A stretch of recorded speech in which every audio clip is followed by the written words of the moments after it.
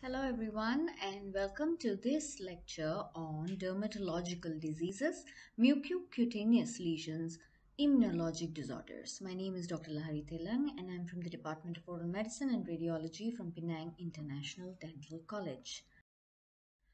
So the learning outcomes would be to define certain dermatoses like macule, papule, nodule, plaque, fissure, etc. And also to explain etiology, clinical features, diagnosis and management of pemphigus, erythema multiforme, lupus erythematosus, and ectodermal dysplasia. So some of these we have covered previously in other topics, so the others would be covered in this lecture series. All right, so when you're talking about examination of a lesion, a dermatological lesion or oral lesion, we first classify them as primary and secondary lesions.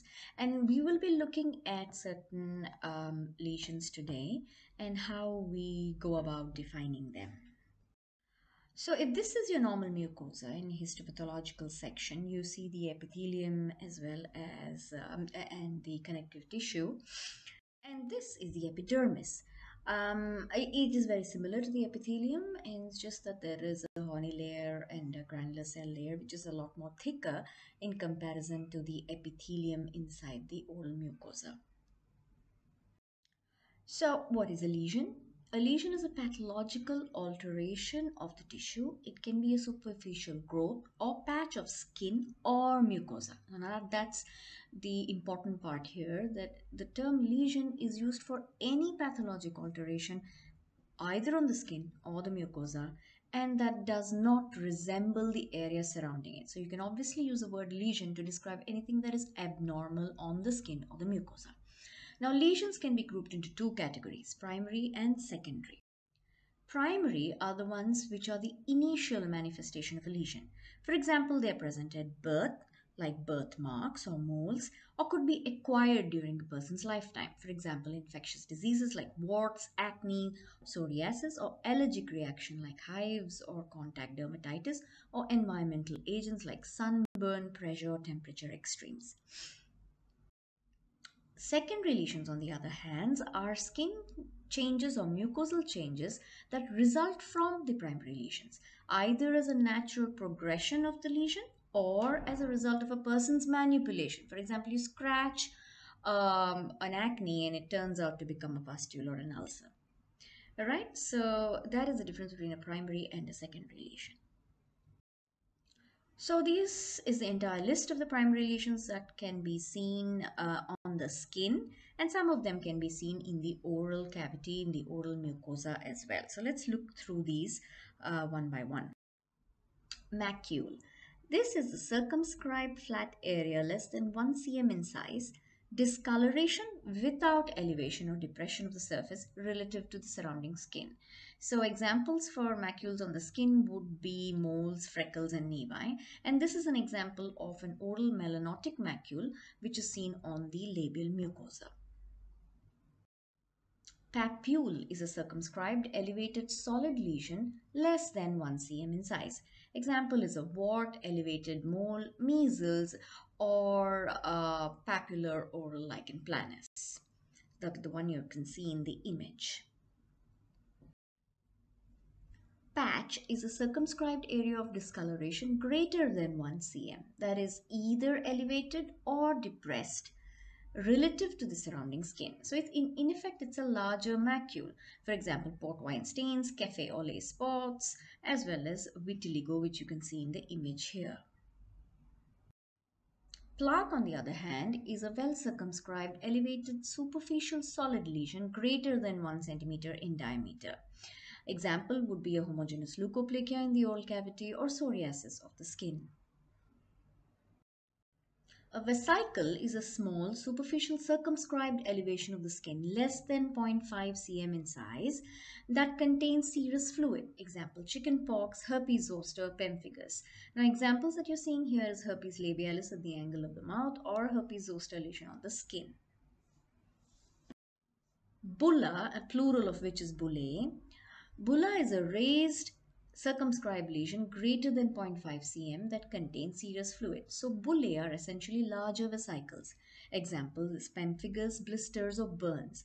Now, in the oral cavity, bullae do not last for long because they are thin-walled and then they rupture, leaving tissue tags or an ulcerated surface like the one you can see on the vestibular mucosa in this picture. Nodule is a palpable solid lesion, deep-seated, less than 1 cm in diameter.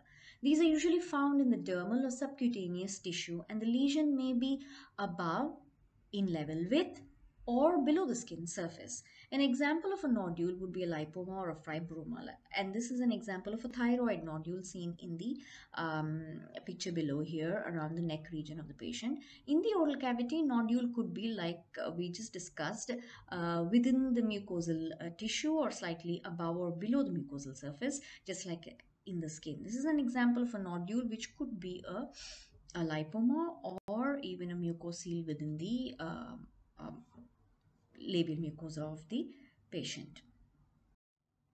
Tumor, on the other hand, is a solid firm lesion greater than 1 centimeter that can be above, in level with, or beneath the skin surface, also known as a mass or a growth. So these terms can be used interchangeably. Example would be a neoplasm. So the word tumor doesn't really essentially indicate that it is cancerous. It could be benign or malignant, or even a hemangioma, for example. So this is an example of a tumor inside the oral cavity, as well as a tumor on the face of a child. Pustule is a small, generally less than 1 centimeter in diameter, circumscribed superficial elevation of the skin that is filled with purulent material.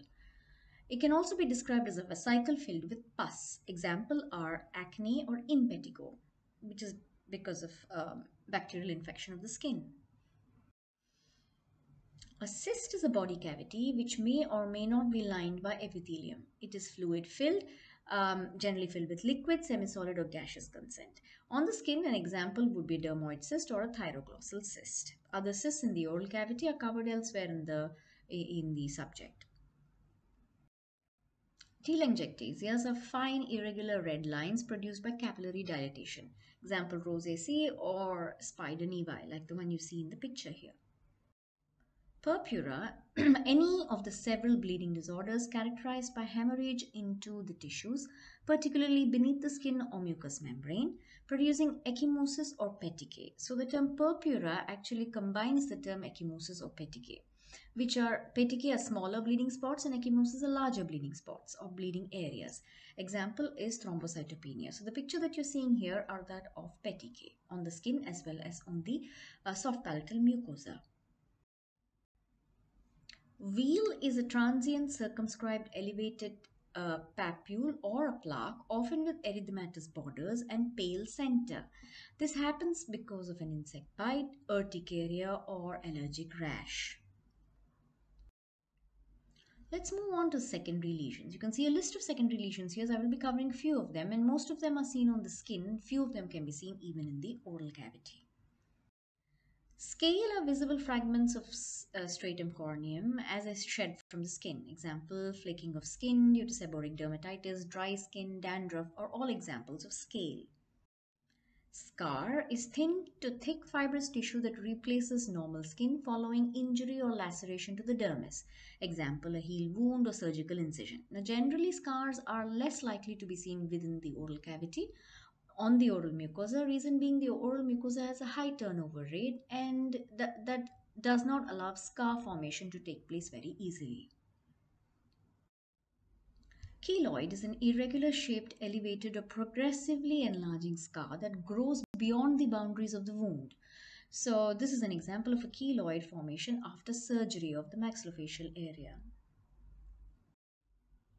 Ulcer, a break or discontinuity of the surface epithelium caused by molecular degeneration of cells such that a punched out area exists. There could be various examples of ulcers seen on the skin as well as the oral mucosa. On the skin, you could see diabetic ulcers or traumatic or malignant ulcers, but aphthous ulcers, for example, are very exclusively seen in the oral mucosa. Erosion is loss of superficial layers of upper epithelium or dermis by wearing away as from friction or pressure. Now, this is an example of erosive lichen planus in the picture that you can see on the gingiva, as well as candidiasis caused by denture stomatitis. In the candidiasis as well as a bacterial infection together, combination causing denture stomatitis and erosion of the mucosa on the palatal aspect in the image with showing you the denture bearing area. Atrophy is thinning of skin or mucosal surface, for example, aged skin, or for example, chronic atrophic candidiasis, where you can see on the dorsum of the tongue there is visible loss of papillae and atrophy of the tongue. A fissure is a sharply defined linear or wedge-shaped tears in the epidermis with abrupt walls. Examples: cracks at the corner of the mouth are generally called as angular cheilitis. Crusts can be of varying colors of liquid debris, serum or pus that has dried on the surface of the skin. For example, a scab on a wound or abrasion.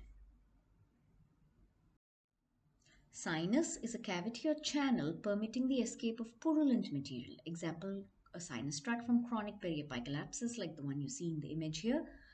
And a fistula is an abnormal passage between an internal organ to the body surface or between two internal organs. Example would be a thyroglossal fistula or the one you're seeing here because of osteomyelitis. Excoriation are exclusively seen on the skin. These are skin abrasions, usually superficial due to scratching of the skin. So, when you're talking about examination of a lesion, it's important to look at the site, size, number of the lesions, shape, surface color, margin or edge, and palpation should consist of tenderness, consistency of the lesion as well as surrounding areas. So, description of a lesion can have multiple terminology that we can use while describing it. And especially in dermatology as well as in oral medicine, when you're describing a lesion, we use terms like the following. So, let me just explain to you some of these using pictures. Acuminate, for example, is this lesion that you're seeing here is a condyloma acuminata, which you can see, and the word acuminate is used to refer to a pointed surface. Bulbous, on the other hand, it can be referring to anything rounded, and this is, for example, a palatine torus. Dome-shaped. This is, for example, a mucocele which appears dome-shaped in the oral mucosa. Filiform or thread-like are examples of filiform papillae, for example, seen on a black hairy tongue. Pedunculated is having a stalk. This is, for example, parotid papilla. You could also see other pedunculated lesions in the oral cavity. Sessile is without a stalk. For example, fibroma, which is occurring on the oral mucosa and doesn't have a stalk.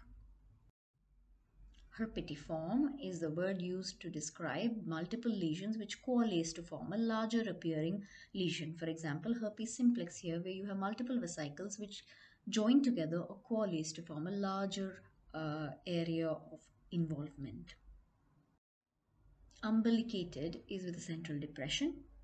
For example, the one which was seen on red cells or the lesion that is here.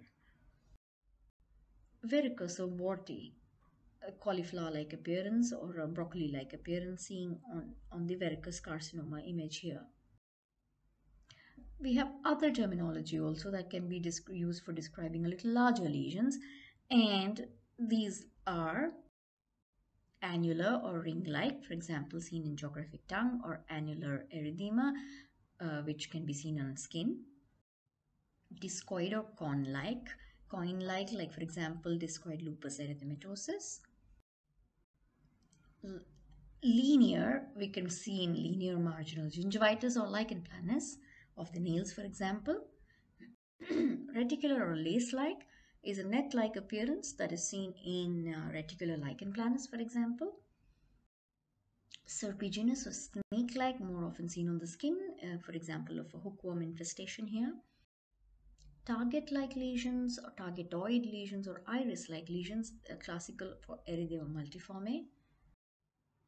That brings me to the end of this description. I hope you have gained from it. These are the references I have used. Thank you.